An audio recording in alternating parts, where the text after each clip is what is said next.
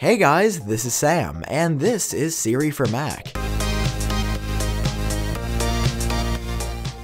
If you've ever used Siri on an iPhone, then you've practically already used Siri for Mac because the interfaces are so similar, which is a good thing because it's basically just pick up and play.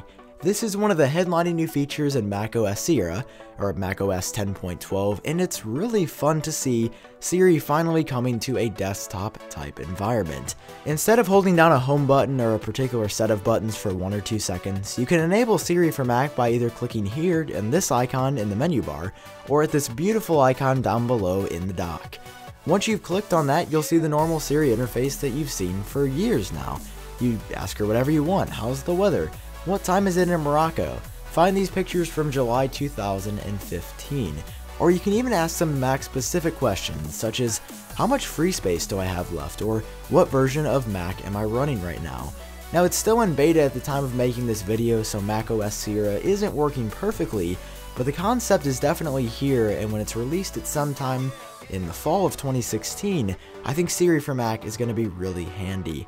I want to hear your thoughts down below. Are you really happy that Siri came to the Mac? Because I know I sure am, and although Siri is undoubtedly still far from perfect, and a lot of the common sense questions that I think should have easy answers by now just can't be answered, Siri's going somewhere good. I don't know exactly how long it's going to take to get Siri to where I think everybody wants her to be, but it's good, and I'm glad to finally see Siri for Mac.